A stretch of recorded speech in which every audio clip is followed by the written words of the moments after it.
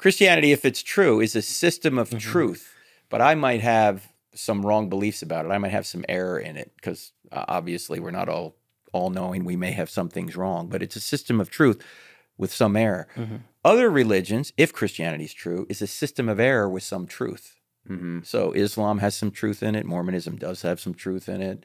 Hinduism has some. I mean, there's some truth in what they say. They're not completely wrong, but at the core, they're wrong. If theism's true, I mean, if there is a God, and I think you can establish that through the cosmological, teleological, and moral arguments, for example, then any non-theism is false. So Hinduism and Buddhism, where they're non-theistic, they're false on those points anyway. Islam would be true on that point. So would Judaism or some other generic theism, right? I think you have to point out the nuances when you say, are they all wrong? Well, they're wrong about the essentials, but they might not be wrong about some details.